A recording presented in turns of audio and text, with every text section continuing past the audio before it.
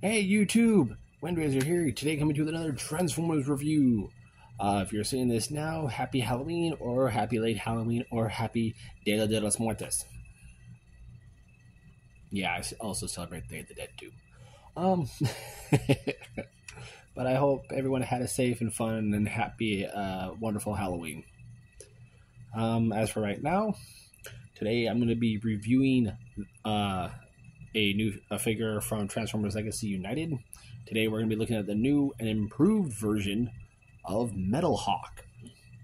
Now, if you've seen my review of Metalhawk before, you can tell something's different about this one compared to the one I have reviewed. This one, the color tone is a lot darker. The grays are darker. The red's a bit darker. The blue is darker. Even the yellows in its robot mode are darker. And I quite actually do like it. With the promotional images that were showed off for this figure, at first I was like, oh, new Metalhawk. Another one. Repackaged. Yay.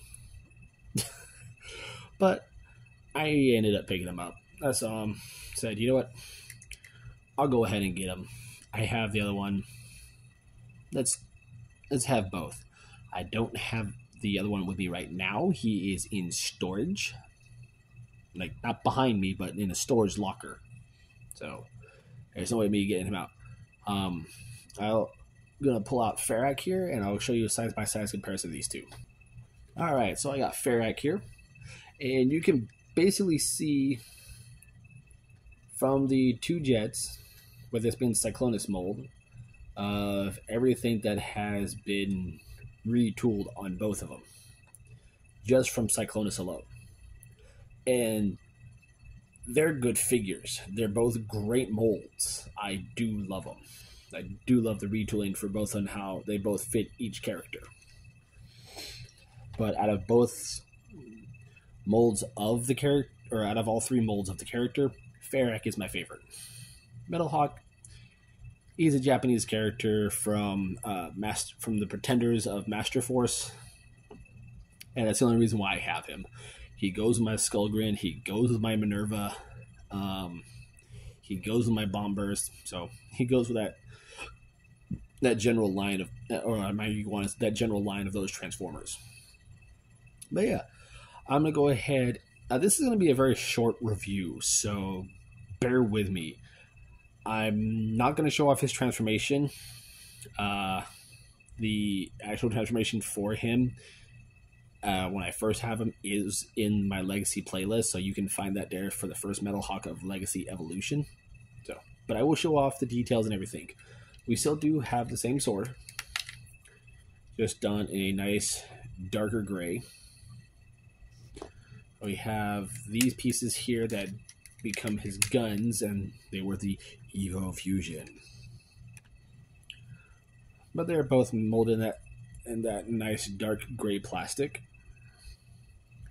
and they do combine like so. So we still get his traditional double blaster. And here we have the rest of the figure. And it's very nicely done. I do love it. I love the 4 intakes we have here. A nice red for the cockpit. I do like the darker gray tone on him now compared to the lighter gray tone. And as for the wings, you can see the different color tone. I'll flip it under here. You can see the different color tone where this is a darker plastic, this is a lighter plastic. But it's a very nice figure all around. So instead of skipping the transformation, I'm just going to go through it very quickly. It's the exact same. So just unpeg, unpeg, unpeg, bring out, extend, back in place, spread apart, fold up, fold out, flip, close, fold up, flip out, fold, close. Make sure knees are straight. Rotate, open, open, fold down, rotate. Can only go this way, can't go that way. Fold up, collapse in, fold up chest, His thing got stuck.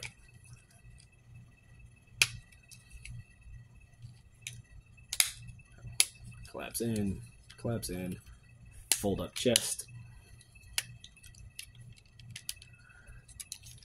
If it wants to, it should fold over the gray pieces. They like to move. Done, flip out the fist, click, flip out the fist, click. Take wing, fold back, take wing, fold back. There you go.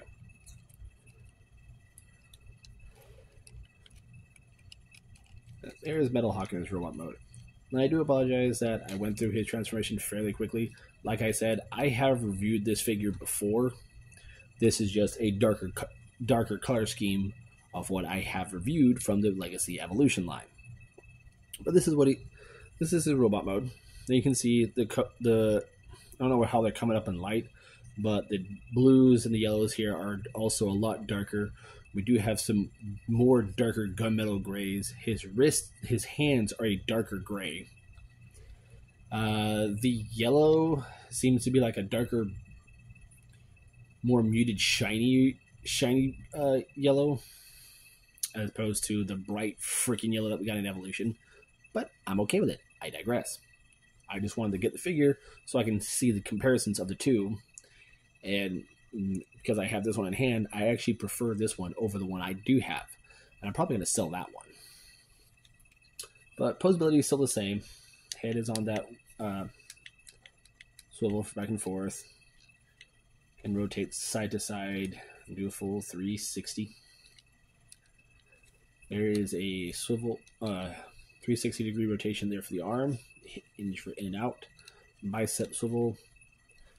Arm still bends at 90 degrees. Wrists do rotate, but because they clip into place, you have to move them out in order to rotate them. But they do rotate. Mine are a little stiff, a bit stiffer now. Like that's the other thing on him. His joints are a lot stiffer. Waist does rotate. Legs still go forward that far. Back that far. Kick out that far.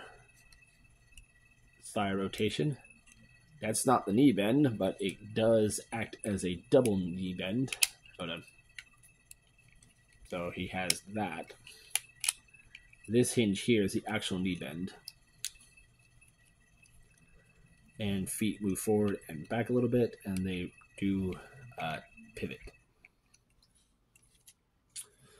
But yeah, it's a good figure. I do like him. I do like how his color scheme's a lot darker now. Aside from the shoulders, they're still molded in red plastic, just painted over in the dark blue. And this time it's actually a heavier multi coats of paint, so it makes it look a lot better. Give him his gun and his sword. Very nice. He can peg the sword onto his back as usual.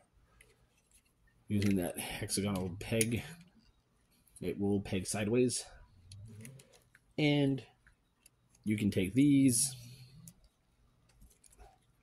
It's always hard to unpeg them with one hand.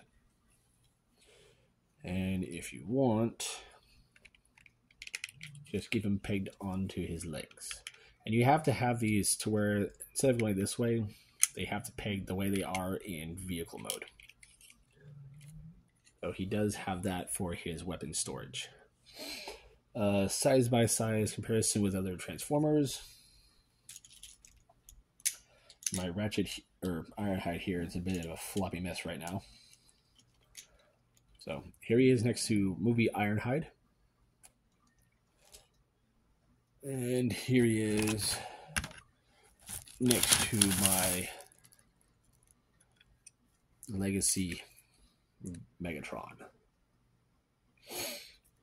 But yeah, I do like the new look on Metalhawk here. I do like the darker colors. I know I've said that several times throughout the duration of this video.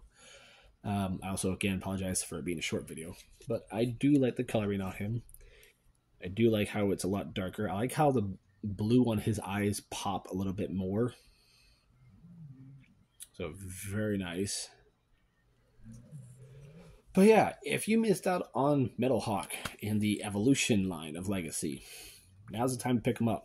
Get him. And this darker color scheme does suit him a lot better compared to his brighter self. But yeah, pick him up. He's a must-have. I'm Windraiser. That's Metalhawk. Catch you on the next review. Sorry it's so short.